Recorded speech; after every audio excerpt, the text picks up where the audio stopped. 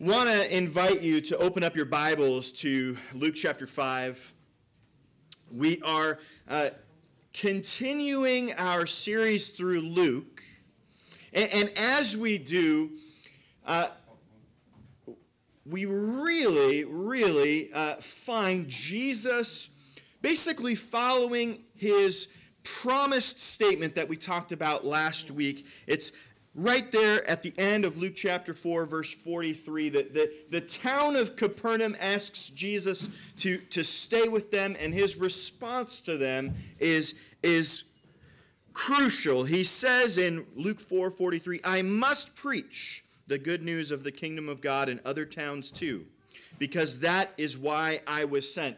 And Jesus leaves, and so when we land in Luke chapter 5, we find Jesus in the midst of these travels that he's promised, proclaiming the good news of the kingdom of God. And he arrives on the shore of the Sea of Galilee. He's preaching. Great crowds pressed in on him to listen to the word of God. Things have advanced. Now there's crowds of people following him. He noticed 2 empty boats at the water's edge, for the fishermen had left them and were washing their nets. Stepping into one of the boats, Jesus asked Simon, its owner, to push it out into the water. So he sat in the boat and taught the crowds from there. When he had finished speaking, he said to Simon, now go out where it is deeper and let out your nets to catch some fish. Master, Simon replied, we worked hard all last night and didn't catch a thing. But if you say so, I will let the nets down again. And this time their nets were so full of fish, they began to tear. A shout for help brought their partners in the other boat, and soon both boats were filled with fish and on the verge of sinking. When Simon Peter realized what had happened, he fell to his knees before Jesus and said, O Lord, please leave me. I'm such a sinful man. For he was awestruck by the number of fish they had caught, as were others with him. His partners, James and John, the sons of Zebedee, were also amazed. Jesus replied to Simon, don't be afraid. From now on, you'll be fishing for people. And as soon as they landed, they left everything and followed Jesus.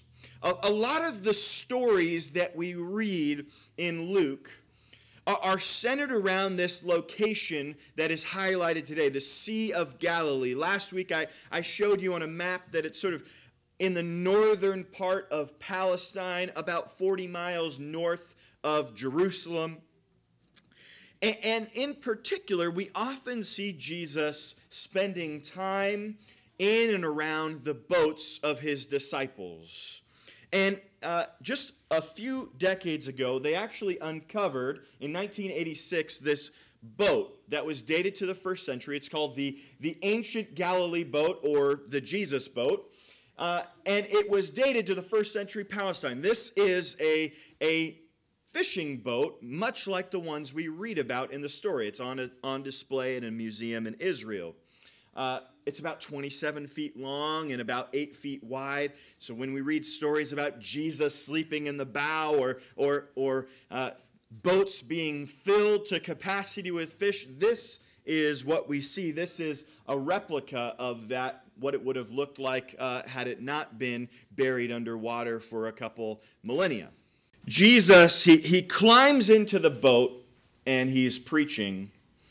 And Luke, in his story, identifies whose boat Jesus preaches from. He's standing in the bow of this craft. It says he's preaching from Simon's boat. Now, Simon, or Simon Peter, most people know him as Peter. One of the things that is fascinating to think about is the fact that Luke, whose book we're reading, he's writing his book for Christians in the first century about 30 years after the events that he records. So 3 decades have passed. Jesus is gone. And Christians want to know what happened. What was it like when Jesus was on earth? You know, they're hearing stories from Paul and the disciples, but they weren't there. And so Luke it says at the beginning of his book, he constructs an eyewitness account. And today, as we're reading this passage, it kind of got me thinking about Ocean's 11. I don't know if any of you have ever seen that movie. Here's a poster from the movie. Ocean's 11, it's this story of this gang of thieves that rob a casino. And the reason for that is it's kind of this classic example of an ensemble movie in Hollywood. It's a movie built around all of the famous stars, actors, actresses that they can pack in the movie. And Ocean's 11 is a wonderful example of this ensemble genre. As you watch the movie scene by scene, these famous people just start cropping up in the movie again and again. You get George Clooney and Brad Pitt, and then all of a sudden Matt Damon's there, and then you keep watching, and Julia Roberts comes out of the woodwork. It's wild. And Luke, as he writes this story, he's very much assembling an ensemble piece. First century Christians, though they didn't know Ocean's 11, were very familiar with Jesus' 12. And so when Simon Peter shows up in Luke's story, the readers of his story are saying, oh, wow, Peter's finally here. Because they would have, some of them, probably had met Peter. Peter had probably come through their town preaching, telling the stories that they're now reading. And certainly almost all of them have heard stories of Peter, kind of secondhand accounts. So when they get to this story, Luke is very much introducing this famous character to his readers. Like, oh, all right, Peter's here. And what Luke essentially does here in the first part of Luke chapter 5 is he tells Peter's testimony. This is the story of Peter's conversion. Right? We read here this confession, oh Lord, please leave me. I'm such a sinful man. He's awestruck. This is Peter's confession of faith. This is when Peter started following Jesus. I couldn't help but wonder as I was reading the passage, Luke specifically says that he's bringing together eyewitness accounts. And so one would imagine that Luke, at some point, probably, here's my guess, in Acts 21, it says that Luke went with Paul. Paul went with us, so he's identifying himself, us, to meet with James, and all the elders of the Jerusalem church were present. So I wonder if maybe that was the time where maybe Luke pulled Peter aside and asked the question I think Christians should ask each other all the time: how did you come to follow Jesus? And this is the story. This is Peter's conversion, an eyewitness account of how he wound up following Jesus. And I love this account for a number of reasons. We find Jesus runs into Simon as Simon is finishing up his day of work. You'll notice that they're cleaning the nets, and Jesus, just in the middle of them cleaning up their nets to put them away for the day, Jesus just steps onto their boat and onto Simon's boat and begins preaching. And Simon is kind enough to sort of facilitate that. He pulls back into the water so he has a little bit of a platform to speak from. And after speaking, Jesus, he turns to Simon. He says, look,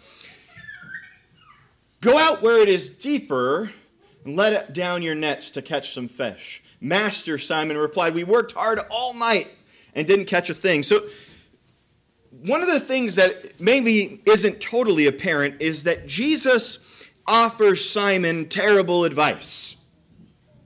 Jesus, we find out, is a terrible fisherman.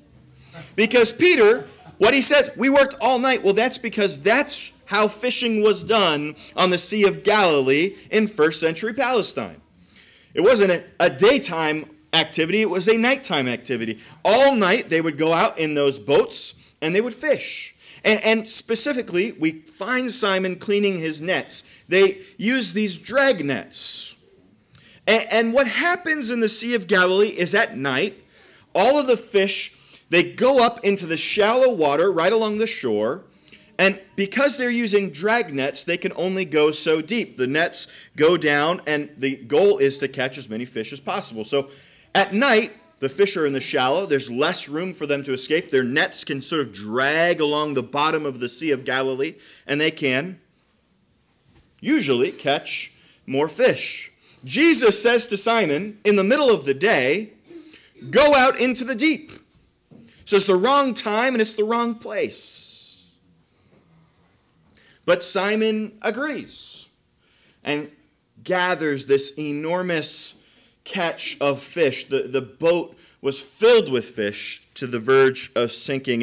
And Simon is so moved by this experience that he finally confesses his faith in Jesus. It's a simple story, but I think it's worth looking and understanding what Jesus has done in order to bring Simon, to bring Peter to this point of a confession of faith. For those of you who have maybe been here the last few weeks, you might remember that this is not the first time Jesus and Peter have met up. If you turn back a chapter, Luke chapter 4, you find out that Jesus travels to Peter's hometown of Capernaum, and while he's there, he's a house guest of Peter. He's staying at Peter's home. And I wonder sometimes, well, why isn't that when Peter converted? You know, we have stories in the Bible where tax collectors invite Jesus over for a meal and are converted in that moment. But Jesus is the house guest of Peter, and Peter is apparently not converted. It wasn't enough. When Jesus arrives at Peter's house in Luke chapter 4, Scripture tells us that his mother-in-law lay in bed sick with a fever, and Jesus heals her. Why isn't the healing of his mother-in-law enough to bring Peter to a confession of faith? And perhaps that says something significant about his relationship with his mother-in-law. Imagine that.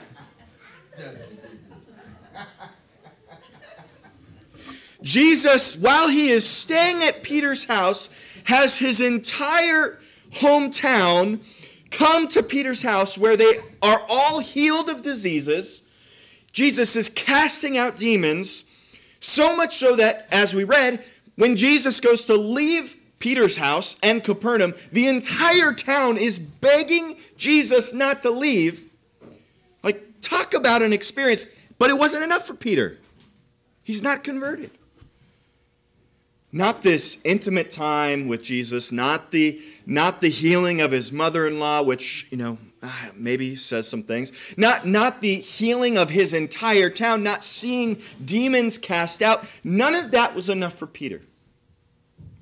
Instead, what brings Peter to a confession of faith is this incredibly personal miracle that hits at precisely who Peter is. It's personal. He's a fisherman. And I love this, and I really want to emphasize this. Jesus personally reaches out to Peter. The thing that Peter does every night, the thing that he has been slaving away for his entire life, the thing he learned from his father, the way he provides for his family, even his mother-in-law, that's what brings Peter to the point of confession. And it's so personal that even today as we read this story, Luke does not make it clear that there is a miracle. Right? I mean, Peter responds as if there is a miracle. He is so moved. Oh, Lord, leave me. I'm such a sinful man. But really, if you read the story, it's pretty, fishermen went out in a boat with their net. They put it out and they caught fish. None of the pieces of that story are especially miraculous, but in a very personal sense, they were miraculous for Peter. And I think Jesus demonstrates something significant in his pursuit of Peter. Jesus' pursuit of Peter is persistent. I think what we read in Luke 4 and Luke 5 is that Jesus decided he wanted Peter to be his disciple. So when he gets to Capernaum, what does he do? He stays at his home. When he stays at his home, he heals his mother-in-law. And then he heals his entire hometown. And none of those three things work. So Jesus, after traveling around for a bit, he runs into him on the Sea of Galilee, and he says, all right, I'm going to try again. And so he blesses Peter's catch of fish. Jesus is persistent. Jesus is also profitable. Now, I used profitable because it was a P, and I had a P thing going.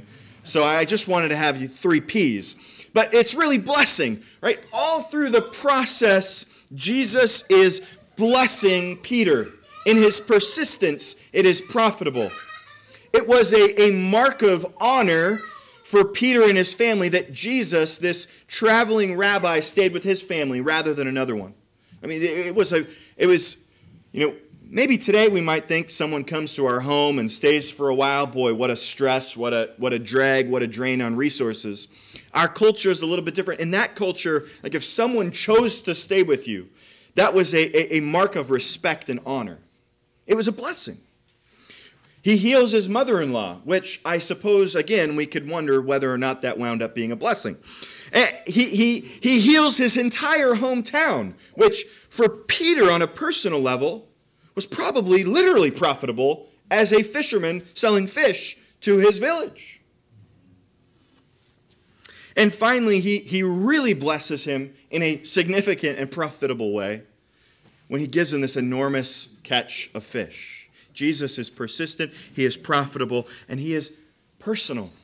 He's in his home, healing the people who I suppose must matter to him in his hometown, at least.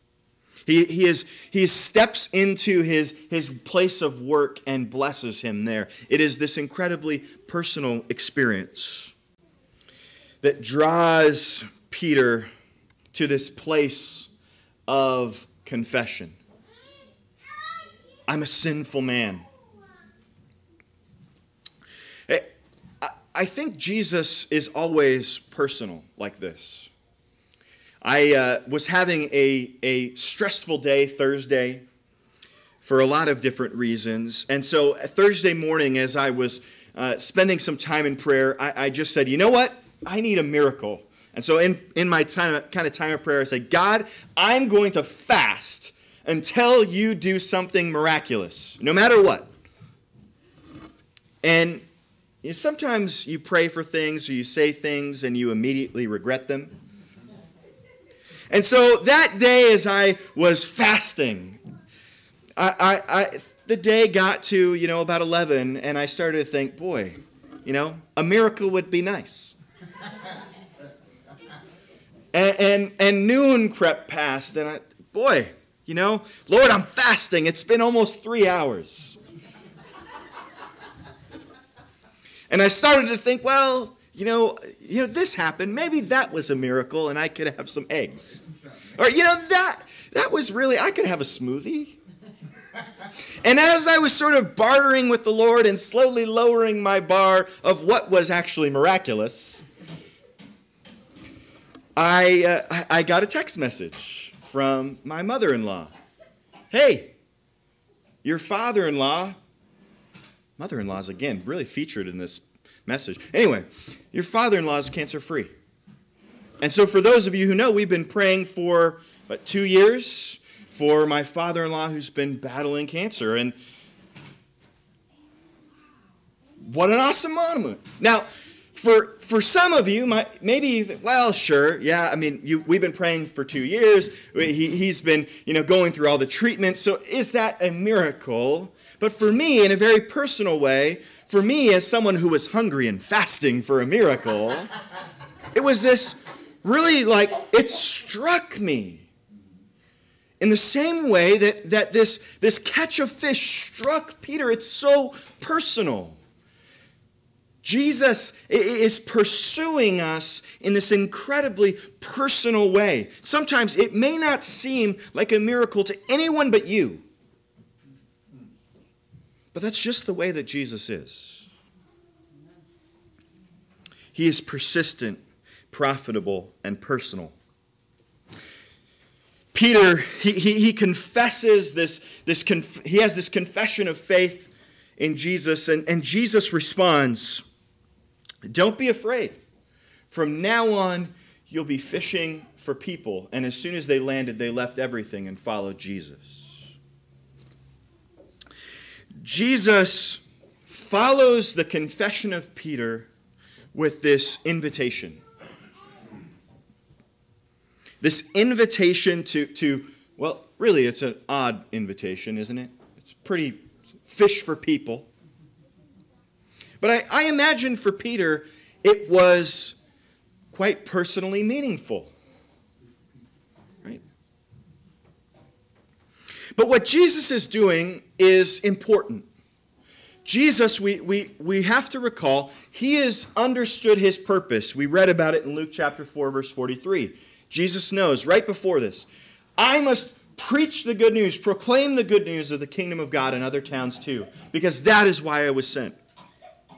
And when Jesus hears Peter's confession, this man that he has been pursuing,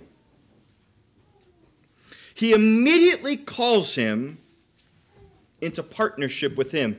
Jesus reveals that when we confess our faith, he calls us into partnership with him. In that moment, it's connected. The confession of faith, it goes directly into an invitation to this partnership, this purpose that Jesus has to proclaim the good news. And this is true for us. It's valid for us. Jesus is persistently, profitably, personally pursuing us. And when we come to a confession of faith, Jesus does not leave us in that place. Why? Well, because he has to preach the good news. He has to proclaim the news elsewhere. And so what does he do when he invites us to follow him? We have to go. We come into partnership. The confession, we aren't left there. We go with Jesus from there, and Jesus is going to proclaim the good news. We wind up inexorably moving directly from confession to partnership. So how do we, when we confess, partner with Jesus? That seems like a big ask. But Jesus actually explains it really easily. Through fishing, right? That's what we're doing anyway. We're fishing. Simon Peter, he fishes the way he knows how, and it just doesn't work. But when he fishes the way Jesus asks, the catch is something he can barely comprehend. Jesus, when we partner with him, is simply asking us to fish the way that he asks us to fish. And he demonstrates that in this story, right? Jesus, just as Jesus persistently, profitably, and personally fishes for us, do we fish for others? I mean, we see it all here in this story. Jesus pursues Peter. And when Peter confesses his faith, he has received this miracle. Jesus immediately invites him into partnership. Jesus is pursuing you. And maybe you have not yet experienced that miracle. Maybe you've experienced the miracles, but you didn't quite grab it. Don't worry. Jesus is after you. Simon Peter just finished an average day of work, and Jesus showed up. Jesus will show up in your life. We don't get options on that. We can choose how to respond, but Jesus is going to show up. And when he does, keep your eyes open for the personal way that he will bless your life. Amen. And then call you into partnership to bless others. Let's pray together. Lord, we are so grateful that we serve a God, that we can read about and find you, Jesus. You are our pursuer. You are after us, and we are grateful that you are so ready to grab hold of us, to bless us, to have us join you. Let us each be confronted by your presence. In Jesus' name, amen.